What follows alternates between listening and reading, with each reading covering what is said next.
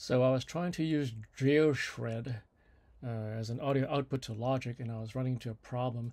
I'd followed all the instructions provided by the GeoShred folks, but it wasn't working out. I had connected my iPad using a lightning cable or other cable to my computer, as you can see here. And then in the audio settings, I had enabled the iPad, as you can see here.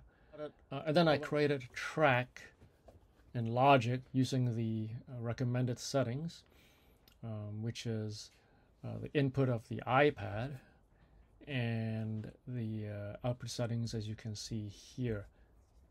But when I started playing, I would see an input level. I would see audio levels going up and down, but no sound coming from the computer, from Logic. And here's what the problem is. You have to go back to Logic's audio settings.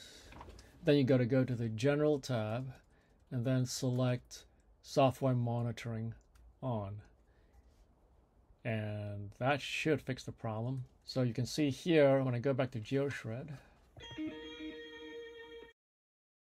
Alright, so I hope that helps you, and hopefully you'll enjoy your GeoShred with Logic.